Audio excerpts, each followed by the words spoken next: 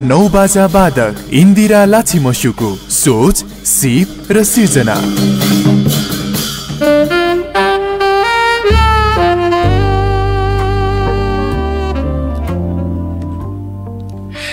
Hello, namaste and a very warm welcome. Good morning. Yes, this is Radio Kantipur Radio राष्ट्रको सुन्दै हुनुहुन्छ कार्यक्रम शैली, सोच, सिप र सिर्जनाको। कार्यक्रम शैलीमा हामी हाम्रै नेपाली समाजका विभिन्न व्यक्तित्वसँग उहाँहरूको सोच, सिप र सिर्जनाको बारेमा कुराकानी गर्ने गर्छौं श्रोता। आजको यो कार्यक्रम शैलीमा एकजना विशेष अतिथि हुनुहुन्छ। हजुर, उहाँ नेपालकै पहिलो महिला धिमे अनि नौबाजा वादकका रूपले परिचित पनि हुनुहुन्छ। हरेक नेपाली बाजा गाजा बजाउनेमा प्राय पुरुषहरूकै बाहुल्यता भए पनि श्रोता नेपाली महिलाहरू पनि उत्तिकै सक्रिय रूपले लागिरहेका छन् भन्ने एउटा ज्वलन्त उदाहरण हुनुहुन्छ आजको हाम्रो अतिथि।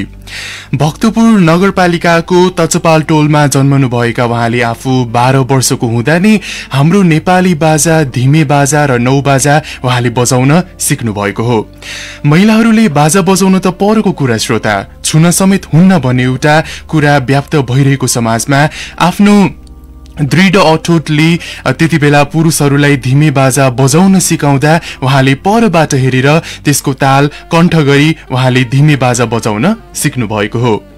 धिमे बाजाको औपचारिक प्रशिक्षण उहाँले डाक्टर जर्ज म्याथियास वेंगर र गणेश बहादुर सिजोखोबाट लिनुभएको हो। नौ बाजाको प्रशिक्षण उहाँले आफ्नै बुवा पञ्चलाल अनि हजुरबुवा रत्नलाल लाछिमस्युबाट सिक्नु भएको हो। आफू 12 वर्षको हुँदादेखि आजसम्म सक्रिय भएर उहाँले विभिन्न चाडपर्व जात्राहरूमा चोक डबलीसँगै हरेक समारोहमा उहाँले धिमे बाजा अनि नौबाजा बजाउँदै नयाँ पुस्तालाई प्रशिक्षण पनि दिँदै आउनु भएको छ। उहाँ हुनुहुन्छ नेपालकै पहिलो महिला धिमे तथा नौबाजा वादक भनेर परिचित व्यक्तित्व, साथै हाम्रो देश नेपालको कला संस्कृति अनि परम्परागत बाजालाई हर तवरले विश्व सामु परिचित गर्दै आउनु भएका इन्दिरा लाछिमस्यु। आज म उहाँसँग यो शैलीमा कुराकानी गर्छु। Indiraji, a very good morning. हस्, थ्याङ्क यू, गुड मर्निङ। अनि यहाँलाई रेडियो कान्तिपुरको यो कार्यक्रम शैलीमा हार्दिक स्वागत छ। हस्, धेरै धन्यवाद छ। आज हल्का हजुर आफै पनि व्यस्त हुनुहुन्छ होला। काठमाडौँ उपत्यकामा लगायत देशैभरका नेवार समुदायले आज योमरी पूर्णिमा हैन मनाउँदै हुनुहुन्छ। हजुर व्यस्तताको बावजुद पनि हामीलाई समय दिनुभयो, त्यसको लागि यहाँलाई धेरै धन्यवाद। हस्, धन्यवाद तपाईलाई। हालको व्यस्तताको बारेमा सुरुमा हामीलाई जानकारी दिनुहोस्। हजुर हाल चाहिँ केमा व्यस्त हुनुहुन्छ? अहिले चाहिँ म खास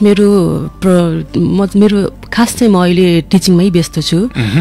टिचिङ सँगसँगै मैले हाम्रो जति पनि परम्परागत बाजाहरू छ त्यो पनि सिकाउँदै आएको छु। हरेक स्कुलहरूमा, हरेक अब गुठीहरूमा सिकाउँदै आएको छु। भनेपछि आफूभन्दा अग्रज व्यक्तित्वलाई पनि तपाईँ सिकाउनुहुन्छ, प्लस आफूभन्दा जुनियरलाई पनि तपाईँले सिकाउँदै आउनु भएको छ हैन? यो चाहिँ अब सानोदेखि अब ठुलोसम्म नै। हजुरले मैले जहाँसम्म लाग्छ हजुरको बारेमा थोरै अध्ययन गर्ने क्रममा चाहिँ उपत्यकाको विभिन्न स्कुल कलेजहरूमा प्लस विभिन्न गुठीहरूमा चाहिँ तपाईँले सिकाउने क्रम जारी छ भनौँ न, स्पेशली हैन? र आफू 12 वर्षको हुँदादेखि नै धिमे बाजा अनि नौबाजा बजाउँदै आजसम्म हजुर सक्रिय हुनुहुन्छ र करिब अब 25 वर्षभन्दा लामो यात्रा भनौँ न हैन? सो एक महिलालाई हाम्रो समाजमा एउटा विद्यमान विभिन्न गलत सोच अनि बुझाइले यो क्षेत्रमा लाग्न त धेरै चुनौतीपूर्ण नै थियो होला एकदम हैन? थोरै चर्चा गर्नुहोस् न, कतिको चुनौती तपाईँले सामना गर्नु पर्यो? अब आजभन्दा त्यही 25-26 वर्ष अगाडिकै कुरा हैन। अब हाम्रो समाजमा चाहिँ कस्तो भने केटी मान्छेहरूले बाजा बजाउनु हुँदैन, छुनु हुँदैन भन्ने समेत एउटा अन्धविश्वास थियो। त्यो समयमा मैले अब मेरो आफ्नै घरमा सबै बुवा हजुरबुवा नै अब नौबाजाको गुरु हुनुहुन्छ हैन? त्यो कारणले चाहिँ त्यो समयमा चाहिँ एक ग्रुप चाहिँ केटाहरू घरमै धिमे बजाउने सिक्ने क्लास गरेर राख्नु भएको थियो। त्यो टाइममा अब मैले चुनौतीपूर्ण रूपमा नै सिकेँ हैन? अब त्यो टाइममा अब केटी मान्छेहरूले यस्तो बाजाहरू सिक्न लगायो, केटी मान्छेहरूले गर्न नहुने चिजहरू गर्न लगायो भनेर धेरै आरोपहरू पनि आएको थियो, बाको लागि पनि अनि मेरै लागि पनि। मलाई पनि नै अब केटी मान्छे भएर के गर्न सक्छ र हैन? अब यस्तो बाजाहरू चाहिँ खास गर्नै नहुने, सिक्नै नहुने कुराहरू यसरी सिकियो भनेर एउटा एकदमै नेगेटिभ विचारले चाहिँ भन्नुभएको थियो त्यो टाइममा। हो, मैले अघि नै पनि भने आजभन्दा 25 20-25 वर्ष अगाडिको कुरा हामीले गर्ने हो भने उपत्यका भित्र नै त्यस्तो सोच थियो नि हैन, महिलाहरूले बाजा समेत छुनु हुँदैन भन्ने कुरा हैन। त्यो टाइममा त्यो समयमा तपाईले यति मज्जाले सिक्नु भयो, त्यो नि एकदमै ठूलो कुरा हो र एकजना महिलाले पनि सिक्न चाहेमा सिक्न सक्छ भन्ने एउटा ज्वलन्त उदाहरण पनि तपाई हुनुहुन्छ हैन। र नेपालकै पहिलो महिला धिमे बाजा तथा नौ बाजा वादकका रूपमा हजुर परिचित पनि हुनुहुन्छ। यो विषयलाई लिएर चाहिँ काठमाडौँ विश्वविद्यालयले पनि तपाईलाई चाहिँ सम्मान पनि गरेको हो हैन। सो त्यतिखेर त महिलाहरूले छुन सबै नपाउने अवस्था थियो। त्यो दिनहरूलाई अलिकति सम्झिनुस् न, कतिको अप्ठ्यारो गाह्रो साह्रो कतिको पर्या थियो हजुरलाई त्यो बेला? त अब एक त म 11-12 वर्षको उमेर हैन, अब बच्चै थिए त्यो बेलामा। अब तैपनि अब आफूलाई एकदम इच्छा लागेको कुरा, आफूले चाहेको कुरा, मलाई सिक्न चाहेको कुरा जे होस् त्यो ग्रुपमा जानलाई म आफैलाई पनि अप्ठ्यारो भइरहेको थियो, किनभने सबैजना केटाहरू थियो, म मात्र केटी कसरी त्यो ग्रुपमा गएर सिकौँ जस्तो लागिरहेको थियो। तर मलाई थाहा थिएन त्यो बेला केटी मान्छेहरूले बजाउनु हुँदैन यताउति भनेर थाहा थिएन। तर त्यो बेलासम्म मैले एकजना पनि केटीहरू देखाएको थिएन हैन। अनि अब आफूलाई इच्छा लागेको कुरा अब जे होस् सँगैको कोठामा चाहिँ अब क्लासहरू भइरहेको थियो, अनि अब गुरुले दिने बोलहरू हरेक बोलहरू पनि म सँगै कोठामा चाहिँ एकदम कण्ठ गर्ने क्या। त्यो केटाहरूले कण्ठ नगरेको टाइममा भन्दा अगाडि नै म कण्ठ गर्थेँ। अनि आफूले सिकेको कुरालाई चाहिँ एकपटक धिमेमा बजाउनु मन लाग्यो। मेरो फर्स्ट टाइम मैले सिकेकै धिमे बाजा हो पहिला सिकेको। अनि मैले बालाई भने बा मलाई पनि कस्तो त्यहाँ दिएको बोलहरू सबै याद भइसक्यो, बजाउँछु है बा भनेर भने। अनि बालाई पनि एकदम अब आफ्नो छोरीलाई सिकाउन त इच्छा भइहाल्छ, तैपनि केटी मान्छेहरूले कसैले गरेको छैन भने जस्तो बालाई पनि अलिकति मनमा त्यो थियो। तर बाले चाहिँ ठिकै छ नानु, अब तिमीलाई पनि इन्ट्रेस्ट छ भने बजाउँदा हुन्छ भनेर भन्नुभयो। अब तै पनि त्यो क्लासमा जानुभन्दा अगाडि एकपटक गुरुसँग सोध्नुपर्छ, गुरुलाई नसोधिकन नजानु भनेर भन्नुभयो। अनि अब गुरु नै आउनु भएको छैन, मलाई एकदम बजाउने इच्छा लागिसक्यो। म त होस् म त बजाइदिन्छु भनेर त्यो क्लासमा गएर चाहिँ मैले बजाइरहेको थिएँ। अनि बजाएको बेला चाहिँ गुरुले सुन्नुभयो, अनि गुरु तलबाट आइराख्नु भएको रहेछ, उहाँले सुन्नुभयो, उहाँलाई एकदम राम्रो लाग्यो, माथि आउनुभयो, उहाँ पनि एकदम छक्क पर्नुभयो मदेखि। आमै कस्तो राम्रोसँग बजाएको, तिमीले पनि यति राम्रोसँग बजाउँदो रहेछ, तिमीले पनि सिक्यो भनेर गुरुले पनि एकदम मलाई सपोर्ट दिनुभयो। त्यो टाइमदेखि चाहिँ एकदम मोटिभेट गर्नुभयो। त्यो टाइमदेखि चाहिँ मैले अब सिकेँ। अनि सिकेपछि अप्ठ्यारोहरू त भयो सबै केटाहरूको बिचमा, आफू एक्लै हैन। फेरि बच्चै पनि थियो, त्यति याद पनि गरेन। सिके जे सिकाएको कुरा मजाले नै सिके। जे होस् हजुरले आर्ट पनि गर्नुभयो, प्लस तपाईको बुवा आफैले पनि आर्ट गर्नुभयो हैन। त्यतिखेर त्यो समाजमा त एकजना पनि महिला थिएन कि त्यो बाजाहरू बजाउनेमा भनौँ न, छुन समेत नहुने सिचुएसनमा तपाईले सिक्नु र बाले सिकाउनु भनेको त एकदमै ठुलो कुरा हो हैन। आज तपाईले जुन परिचय बनाउनु भएको छ, तपाईले आफ्नो परिवारलाई पनि पक्कै पनि त्यसको श्रेय त दिनै पर्छ हैन। हजुर एकदमै, मेरो परिवारलाई र मेरो गुरुलाई पनि म दुवैजनालाई त्यत्तिकै श्रेय दिन चाहन्छु। हजुर, कार्यक्रम शैली सुन्दै हुनुहुन्छ रेडियो कान्तिपुरमा र आजको हाम्रो कार्यक्रममा धिमे बाजा तथा नौ बाजा वादक इन्दिरा लाछिमस्युज्यू हुनुहुन्छ। म एकैछिनपछि फेरि पनि कुराकानी गर्छु। अहिलेको लागि छोटो ब्रेकको पालो।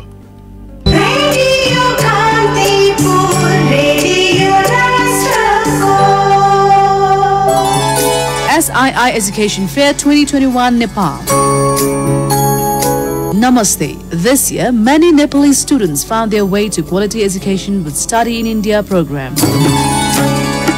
Here is your chance. Attend the Study in India Education Fair at DECC Nepal, United World Trade Center, 4th floor, Kathmandu on 19th and 20th December 2021, 10 a.m. to 5 p.m. and interact with top Indian institutes. No entry charges. See you all there. ओहो भाइ, के छ?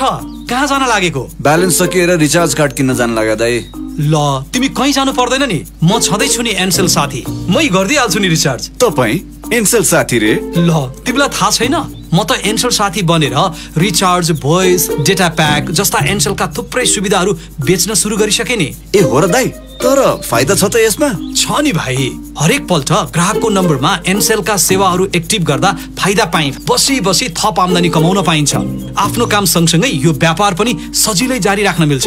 अनि एनसेल साथी चाहिँ कसरी बन्ने दाइ? सजिलो छ भाइ, आफ्नो फोनमा एनसेल साथी एप डाउनलोड गरी दर्ता गर्ने, अनि नजिकैको विक्रेताबाट भेरिफाई भएपछि एनसेल साथीको काम सुरु गर्ने। बढाऊ आफ्नो आम्दानी, आजै एनसेल साथी बनी। आजै एनसेल साथी एप डाउनलोड गर्नुहोस् र एनसेलका विभिन्न सेवाहरू बेची आफ्नो काम सँगसँगै नयाँ व्यापार पनि सधैँ अन गर्नुहोस्।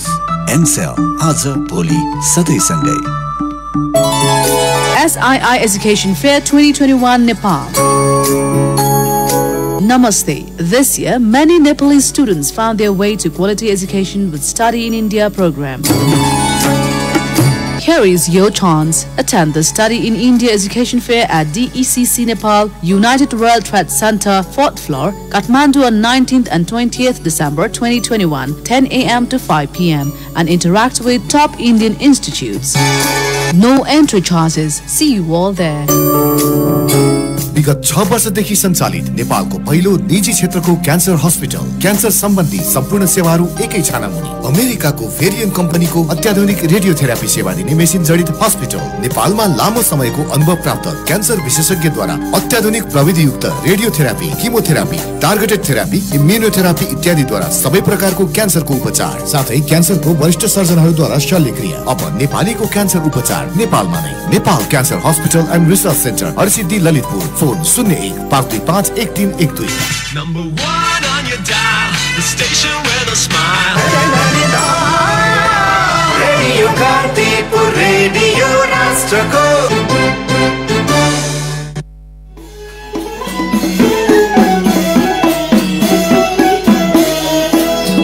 आजको शैलीमा धिमे तथा नौबाजा वादक इन्दिरा लाछिमस्युको सोच, सिप र सिर्जना।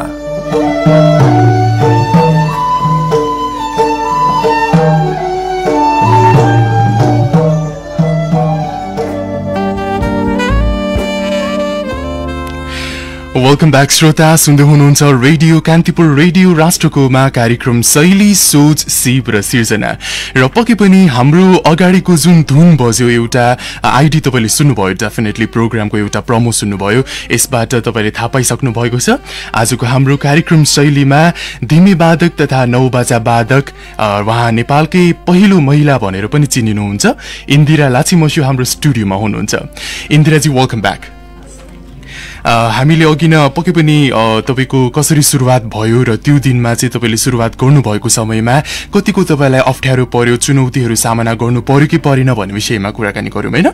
र हाल त तपाई विवाहित महिला पनि हुनुहुन्छ भनौं न हैन।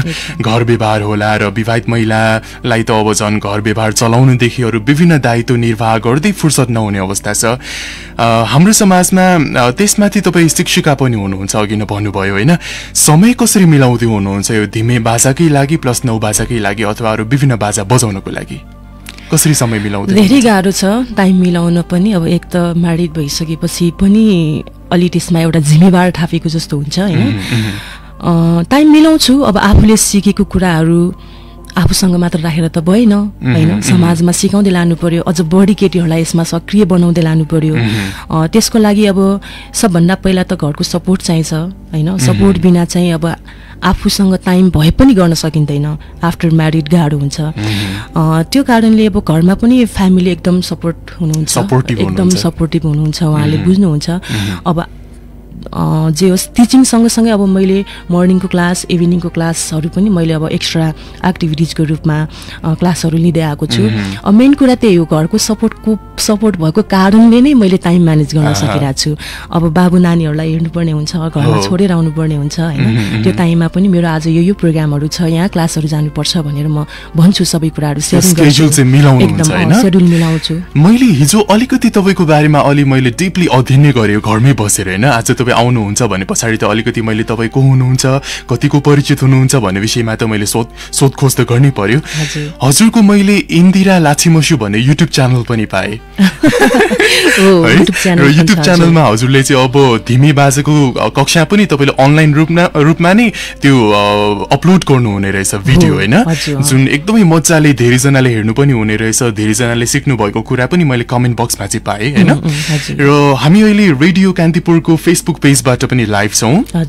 कतिलाई हामीलाई नेपालभित्रबाट नेपाल बाहिरबाट पनि लाइभ हेर्दै हुनुहुन्छ होइन एकजना श्रोताले हामीले सोचेको भन्दा बिल्कुलै फरक हुनुहुँदो रहेछ उहाँ त भर्खरको जस्तै देखिनु भएको छ भनेर पनि भन्दै हुनुहुन्छ थ्याङ्क यू सो मच एकजना श्रोताले अब उहाँ जस्तै वाद्यवादक महिला आउनु भए पछाडि किरणजी हामीलाई एकचोटि उहाँले बजाएर सुनाउनुहुन्छ कि भनेर पनि सोध्नु भएको छ उहाँले होइन त्यही भएर पनि मैले हिजोलाई इन्दिराजी सकिन्छ भने एउटा भए पनि बाजा तपाईँले बोकेर आउनुहोस् न हाम्रो कार्यक्रममा भनेर भनेको थिएँ सुनाउनुहुन्छ हुन्छ ठिकै छ हजुर के ल्याउनु भएको छ आज म चाहिँ 9 बाजा भन्दा पहिले सिकेको धिमी बाजा म धिमी बाजा नै सुनाउन चाहन्छु छोटो सुनाइदिनुहोस् न है मिलाउनुहोस् सो अहिले कार्यक्रम शैलीमा उहाँले हामीलाई धिमी बाजा प्रस्तुत गर्नुहुन्छ उहाँको आफ्नै सिर्जनामा भनौँ न होइन कार्यक्रम शैलीमा हामी स्पेशली शैली सोच सिप र सिर्जनाको बारेमा कुराकानी गर्ने भएको कारणले गर्दा श्रोता आजको यो कार्यक्रम शैलीमा हाम्रो अतिथि इन्दिरा लाछिमस्युज्यूले यो क्रममा उपत्यकामा प्रचलित निकै नै प्रचलित एकदमै सबैजनाले मन पराउने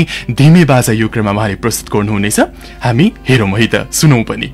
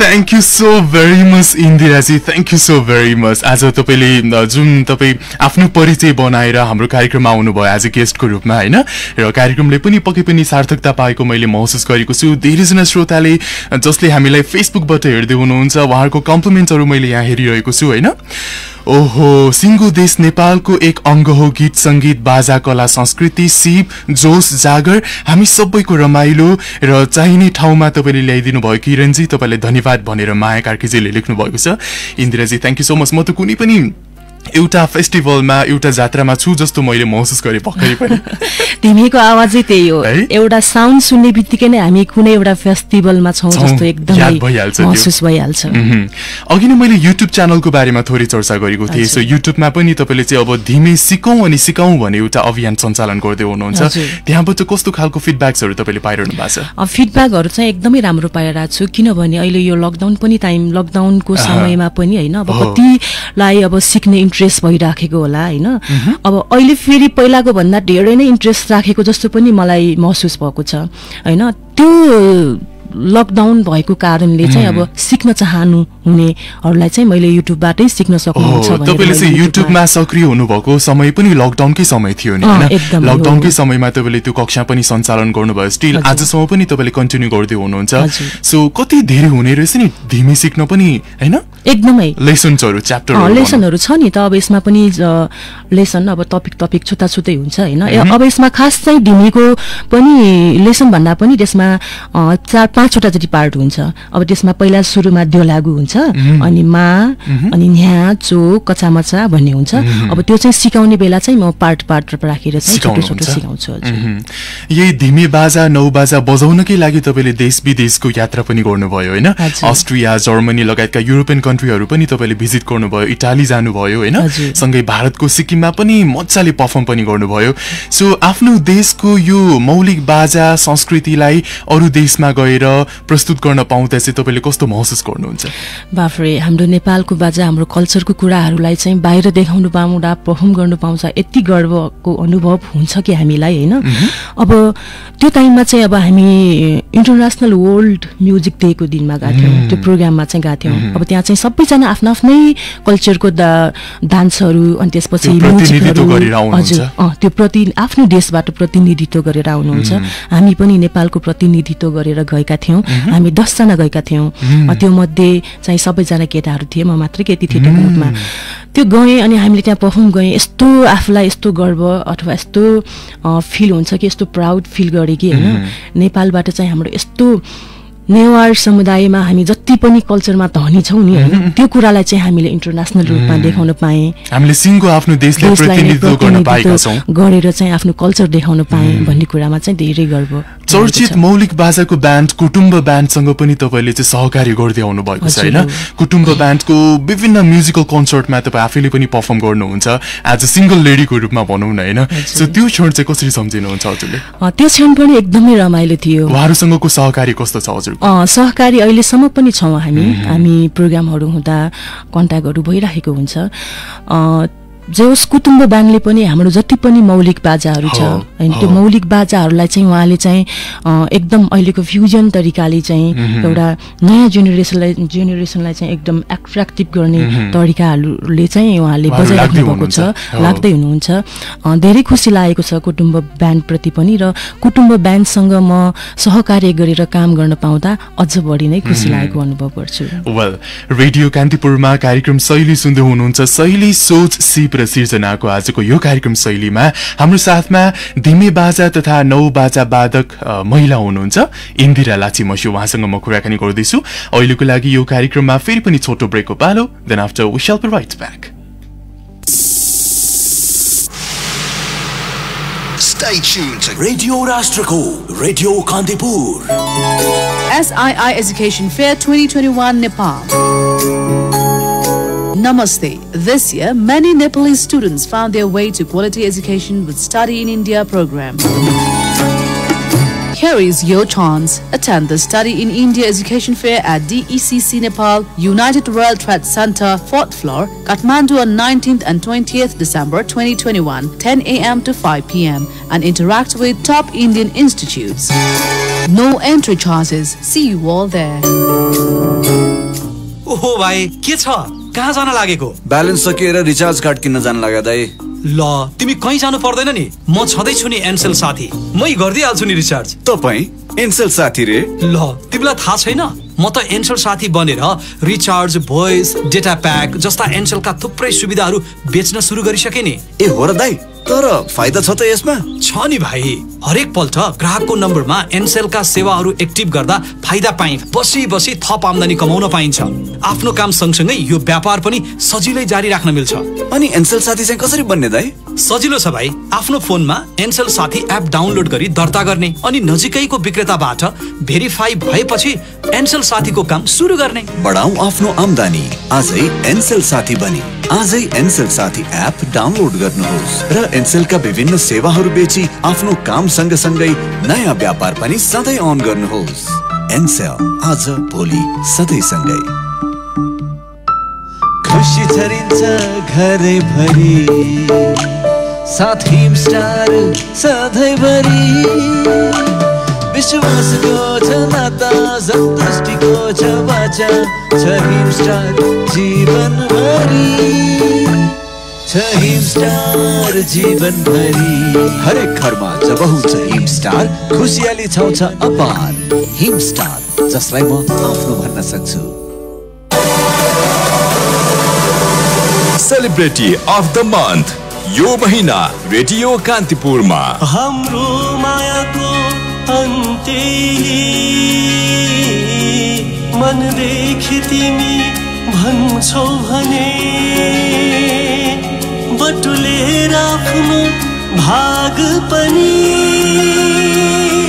लिएर जाऊ सक्छौ भने भो माया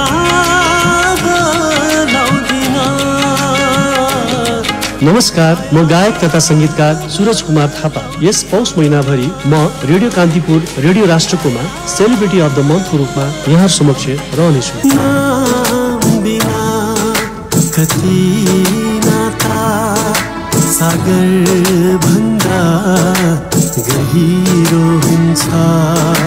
करिब 3 दशकदेखिको मेरो सांगीतिक यात्रामा यस पटक गीतकार वीरेन्द्र पाठकको रचना र मेरो स्वर अनि संगीतमा सम्झना त आइरहन्छ बोलको नयाँ गीत यहाँहरू समक्ष लिएर आएको छु सम्झना त आइरहन्छ भुलेको नठाना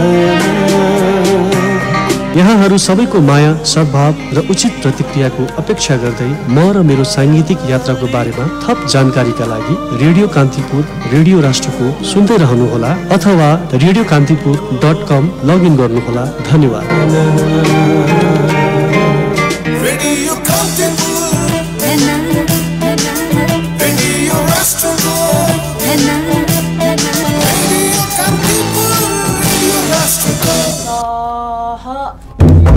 आजको शैलीमा धिमे तथा नौबाजा वादक इन्दिरा लाछिमस्युको सोच सिप र सिर्जना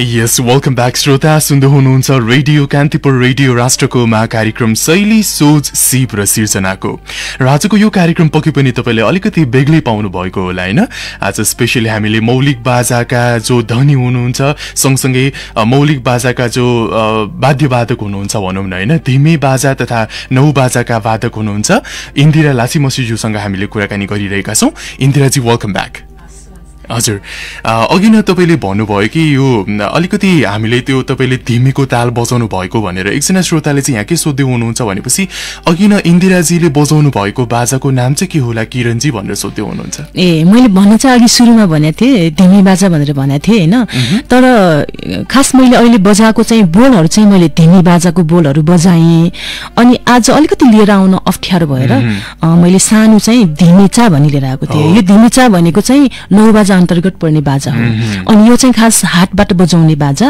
तर मैले आज लिएर आउन अलि अप्ठ्यारो भएको कारणले चाहिँ मैले सानो लिएर आएँ धिमे बाजा कम्प्यारेटिभली धिमेचा भन्दा त ठुलो हुन्छ नि हैन धिमे बाजा चाहिँ ठुलो हुन्छ हैन अनि धिमेचा चाहिँ अलि सानो हुन्छ अब खास त हाम्रो भक्तपुरको धिमे त धेरै ठुलो हुन्छ नि हैन ठुलो एकदम आवाज पनि ठुलो आउँछ अब यसमा आवाज पनि अलि सानो आएको छ अनि पक्कै पनि त्यो आवाज धिमे अलि सानो भएर हो तर फेरि यसलाई यो धिमेलाई चाहिँ नि बसेर भन्दा उठेर बजाउनु पाए भने अझ धेरै राम्रो हुन्थ्यो के यो खास धिमे भनेको चीज बसेर बजाउँदैन यो चाहिँ उठेर पुरा नाचेर चाहिँ बजाउनु पर्ने धिमे हो एकदम जोसिलो धिमे हो एकदम सो आजभोलिको नयाँ पुस्ताको बारेमा अलिकति मलाई चर्चा गर्न मन लाग्यो र आजभोलि नयाँ पुस्ताहरूले यस्तो मौलिक बाजाहरू प्रति इच्छा नराखेको हो कि भन्ने एउटा खालको हाम्रो समाजमा पनि कहिलेकाहीँ कुराहरू उठ्छ हैन लाइक अब दाफा भजनले पनि विभिन्न नयाँ पुस्तालाई आउन सिक्न हो भन्दा पनि नयाँ पुस्ताको चाहिँ त्यति खासै अट्र्याक्सन नै नहुने कि हैन यो चाहिँ तपाईले यसलाई कसरी लिनु भएको छ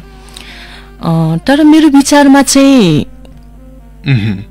अहिलेको जेनेरेसन चाहिँ छ नि त्यो दाफा भजन हैन त्यस्तोमा चाहिँ अलि एट्र्याक्सन नभए पनि धिमे बाजामा हैन अनि त्यसपछि बाँसुरीहरुमा चाहिँ अलि बढी यसमा एट्र्याक्ट भएको देखिन्छ Okay. है अब किनभने मैले स्कुलमा सिकाउँदै पनि आएको छु हैन मैले स्कुलहरुमा पनि क्लास लिन्छु अब त्यहाँको बच्चाहरु भर्खरको सानो सानो नानीहरु हैन उहाँहरु एकदम इन्ट्रेस्ट लिएर सिक्नु भएको छ धिमी बाजामा चाहिँ एकदम बढी इन्ट्रेस्ट छ हैन उहाँहरु एकदम सिक्न आउनुहुन्छ र धिमी बाजा भन्दा बाहेक चाहिँ अरु दाफा भजनहरुमा चाहिँ त्यो जुन किसिमको धल्चा भजन दाफा भजन त्यसमा चाहिँ अलि कम भएकै देखिन्छ तर हामीले आफ्नो नेपाली हुँ भनेर विश्वमा परिचय दिने त यस्तै खालको मौलिक बाजा संस्कृति परम्पराले त हो नि हैन सो सम्बन्धित निकायले नेपाल सरकारले यसको सम्वर्धन र संरक्षणको लागि चाहिँ कतिको ध्यान दिन आवश्यक छ अब ध्यान त एकदम दिनुपर्छ किनभने हाम्रो यो कल्चरले गर्दा नै त नेपाल सिङ्गो नेपाललाई हामीले चिनाउन पाएको छौं नि हैन हाम्रो कल्चरको कारणले हाम्रो संस्कृति हाम्रो बाजा नाचगानको कारणले नै हामी सिङ्गो नेपाललाई हामी परिचित गर्न पाएका छौं अब त्यसमा बढी पनि फेरि त्यसमा सबभन्दा बढी हाम्रो नेवार समुदायमा छ हैन बाजाहरु नै कति थरीको बाजाहरु छ नाच कति किसिमको छ त्यही हेर्नको लागि त पर्यटकहरु आउँछन् हाम्रो नेपालमा तर यसको लागि चाहिँ एउटा सम्बन्धित निकायले चाहिँ एकदम ध्यान दिनु आवश्यक देखिन्छ मलाई नेपाल सरकारले चाहिँ यो सम्बन्धी केही पनि ध्यान दिएको जस्तो लाग्दैन तर खास त दिनुपर्ने हो तर स्थानीय निकायले चाहिँ यसको लागि केही गर्नुपर्छ प्रवर्धन गर्नुपर्छ यसको लागि हामीले केही कार्यक्रमहरु गर्नुपर्छ भनेर स्थानीय निकाय भन्नाले चाहिँ भक्तपुर नगरपालिकाले चाहिँ केही गर्दै आएको छ जस्तो लाग्छ मलाई उताको नगरपालिकाले चाहिँ गरिरहेको छ भक्तपुर नगरपालिकाले चाहिँ गर्दै छ अब हरेक वर्ष यस्तै कम्पिटिसनहरु गर्ने हैन त्यो भएपछि पनि त अहिलेको जेनेरेसन अलि एट्र्याक्सन हुन्छ अनि अब त्यही हो क्लासेसहरु लिने हरेक अलिकति सपोर्टहरु चाहिँ गरेको जस्तो लाग्छ हाम्रो केन्द्रको सरकारले पनि गरिदिने हो भने नेवार समुदायको मात्र होइन अरु समुदायमा पनि त कति धेरै प्रचलित नाचहरु जात्राहरु बाजाहरु छन् नि छन् हाम्रो नेपाल 4 जात 36 वर्णको फुलबारी हैन त्यसमा पनि यति धेरै हामी यस्तो सबैको तामाङ समुदायको आफ्नै कल्चरको राईको लिम्बुको सबैको आफ्नै छ सो सबै जात जातिको जात्रा पर्व सँगसँगै चाहिँ यो बाजा गाजाले चाहिँ संरक्षण गर्न अत्यावश्यक भइसक्यो हैन त्यही कुरा हेर्नलाई त आउने हो नि त पर्यटकहरु नभए किन आउँछन् र हैन अब त्यसको लागि सरकारले चाहिँ ध्यान आकर्षण गर्नु एकदम जरुरी छ ध्यान दिन आवश्यक छ हैन सो हामी यो कार्यक्रमको अन्तिममा पनि छौं र तपाई आज बिहानै हामीलाई यो लाइभ कार्यक्रममा तपाईले आफ्नो समय दिनुभयो त्यसको लागि पनि रेडियो कान्तिपुरको तर्फबाट यहाँलाई धेरै धेरै धन्यवाद इन्दिराजी अब फर द प्लानिङ्स के छ त अब आगामी दिनहरुमा तपाईले आफ्नो यो मौलिक बाजालाई संरक्षण गर्नको लागि कस्तो खालको यो प्रोजेक्टहरुमा तपाई इन्भल्भ हुनुहुन्छ यसको बारेमा जानकारी दिनुस् अहिले अब यस्तै हाम्रो बाजालाई चाहिँ संरक्षण गर्नुपर्छ भन्ने भनौं न त्यो सोचले चाहिँ अब त्यही हो अहिलेको नयाँ जेनेरेसनहरुलाई सिकाउने हैन यो एकपछि अर्को पुस्तालाई सिकाउँदै गए पो त हाम्रो कला संस्कृति बाँचिरहन्छ हैन अब सिकाइन र सिक्दैन भन्ने हाम्रो कला संस्कृति अवश्य पनि रहँदैन त्यो कारणले चाहिँ मैले सिकाउँदै आएको छु हरेक नयाँ पुस्तालाई सिकाउँदै आएको छु र घरैमा पनि मैले खोपो संगीत संस्थान भनेर स्थापना गरेको छु हजुरको आफ्नै हैन हजुर आफ्नै मैले खोपो संगीत संस्थान स्थापना गरेको छु र सिक्न चाहनुहुनेहरु घरमा पनि आउनुहुन्छ अनि त्यसपछि अब स्कुल कलेज अनि त्यसपछि गुठी दाफा भजनहरुमा सिकाउँदै पनि आएको छु र मेनली चाहिँ म बढी फोकस चाहिँ बढी केटीहरुले नै सिकोस् भन्ने चाहिँ लाग्छ किनभने म आफू पनि एउटा केटी भएको उसले चाहिँ तर अहिले त नर्मल त्यसमा कुनै पनि विभेदै छैन केटा र केटी उत्तिकै सक्ने छन् गर्नु पनि हुँदैन र अहिले तर सकेसम्म आफू महिला भएको कारणले गर्दा महिलाले नै यो धिमे बाजाहरु अझ बढी सिक्ने हो भने आफुलाई पनि झन हौसला प्राप्त हुन्छ भन्ने चाहिँ सोच हो हजुर हैन र तपाईको यो समयको लागि संवादको लागि रेडियो कान्तिपुरको तर्फबाट यहाँलाई धेरै धेरै धन्यवाद थ्यांक यू सो मच किरणजी तपाईलाई पनि धेरै धन्यवाद छ यो रेडियो कान्तिपुरमा बोलाएर आफ्नो भनौं न कुराहरु शेयर गर्न पाए त्यसको लागि थ्यांक यू सो मच र सबै टिमलाई चाहिँ म धेरै धन्यवाद दिन चाहन्छु thank you so much Indiraji well आजको लागि अब शैलीबाट हामी छुटिनु पर्छ आज धिमे बाजा तथा नौ बाजा वादक वहाँ नेपालकै प्रथम महिला भनेर पनि चिनिनुहुन्छ इन्दिरा लाछिमसी ज्यूसँग मैले कुराकानी गरेको छु सँगसँगै वहाँले बजाउनु भएको एउटा मौलिक बाजा पनि तपाईले स्वीकार्नु भयो त्यसको लागि धेरै धेरै धन्यवाद शैलीबाट म किरण सुवाल पनि बिदा हुन्छु रेडियो कान्तिपुर सुन्दै गर्नुहोला नमस्ते आज छिटो आउँछु भन्थ्यौ किन आयो ढिलो तिम्रो लागि लिन